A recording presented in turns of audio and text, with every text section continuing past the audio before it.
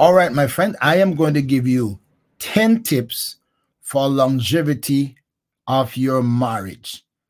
I have been married going 46 years in 4 weeks. So that should give me a little bit of credibility and talking about some do's and don'ts in marriage. I've also been a marriage counselor, marriage officer for a couple decades. That also give me a little bit of access into and insight into some of the things that we should or should not do in our marriages if we want them to last. Number one, make sure you are ready for a change in your life and your lifestyle, because that will inevitably happen. Once you take on a partner, your life changes dramatically, instantly. So make sure you are ready for the change of a lifestyle before you decide to get married, because when you do, it will change, and for some people, drastically. Number two, marry someone you genuinely love. If you marry for other reasons, those reasons might change, God forbid, and then you are not at a good place because what you marry for is no longer there. So there is nothing to keep you motivated and excited and want to hold it together. So make sure you genuinely love the person that you're going to be marrying.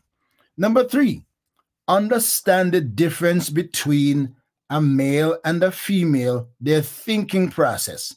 They do not think alike. They cannot think alike, even though they may agree on a few things, but fundamentally, the thinking, the thought process, they are different, male and female, not because one is good or one is bad or one is better, but because of how they are created, male and female. They are different. They see things different. They talk about things different. They conclude things different. They assess things different.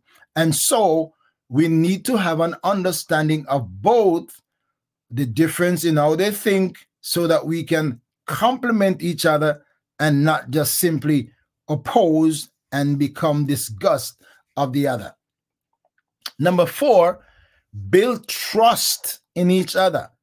Trust is a significant factor in marriages if they are going to work. Every relationship needs trust, my friend. And so if you trust each other, then you'll have a more comfortable life, because you won't be on edge. You won't be worried. Without trust, everybody becomes uncomfortable and their imaginations run wild.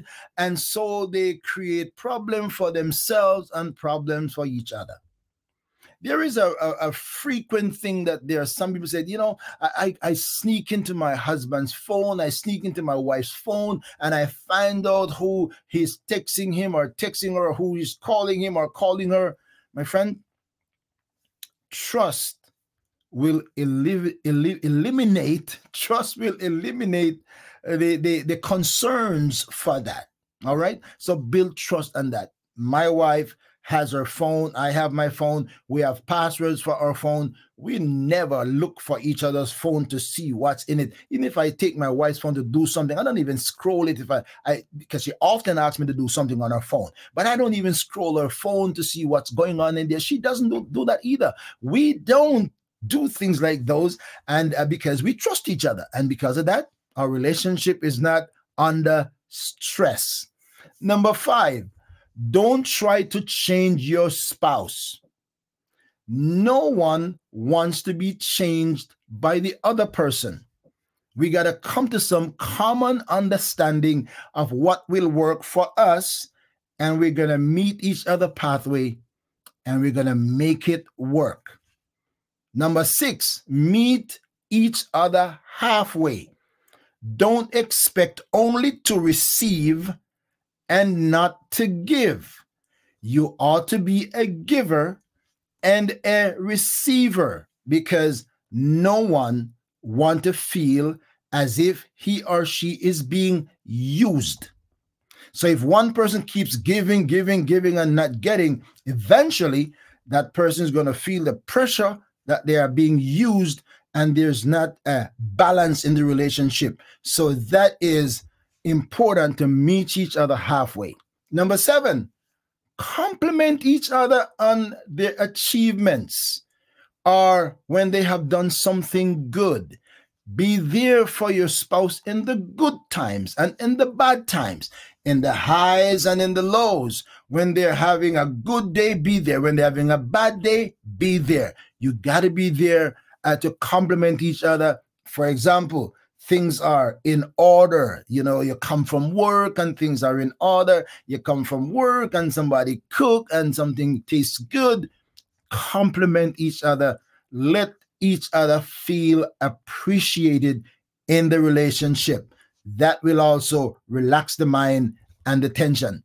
Number 8, do not keep rehashing things of the past that cause pain, anger, disappointment, frustration, etc.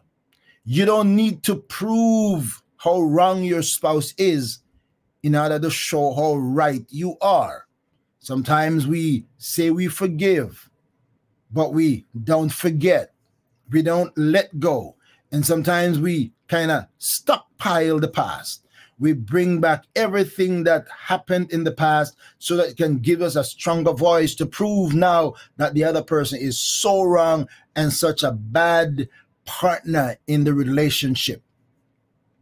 Don't keep rehashing, because people don't want to be reminded of mistakes they have made and they want to move on. So if you want your relationship to last and to grow, don't keep on rehashing of the yesterday and the yesterweek, yestermonth, and yesteryears. All right. Number 9, do not live your lives on edge. When your life is on edge, everything bothers you. You are worried and frustrated and angry about every little thing when your lives get on edge. The Bible says we shouldn't let the sun go down on our wrath. We should have things settled. We shouldn't allow ourselves to be on the edge in our lives that everything bothers us. The thing that you used to be, let it go by, it's not a big deal. All of a sudden, what never used to be a molehill becomes a mountain now that you can climb. My friends, don't ever get your lives on edge, because when your life is on edge, things that you could let go all of a sudden now become stress and burden that you can't bear. And number 10, share your time with each other. Share time with each other, doing something that your spouse likes, even if you don't like it. Spend some time with them. For example, guys like sports and all the other things, and the girls like other more intimate things, of relational things, and sometimes the guys don't want to watch that and the girl don't want to watch the sport. Listen, give time, make the sacrifice to spend some time with your spouse on the things that he likes or she likes, whether it's an activity or just a sport or etc., etc. Give some time, and that will reciprocate. And you might be surprised to know that the very thing you didn't like, you grow into liking it. You'll be surprised, but the sacrifice is necessary to do that. All right. These are only 10 tips in longevity of your marriage. I always say to couples, honeymoons are the shortest time of your marriage. When the honeymoon is over and you come back to ground, now marriage is work, and you have to be determined to make it work. All right. So those are 10 tips for the longevity of your marriage. And I hope that you will subscribe to my YouTube channel, hit the bell so you can be notified when I do another live broadcast or when I upload another video. I guarantee you there will be more tips. I hope these have been a blessing and an inspiration to you, and also will open your eyes to say, what can I do to make my marriage last longer? And look forward to seeing you next time. Tell your friends about it. Share it with somebody. Like it. Subscribe. Come back. There will be more. I look forward to seeing you again on another set of tips for the longevity of your marriage.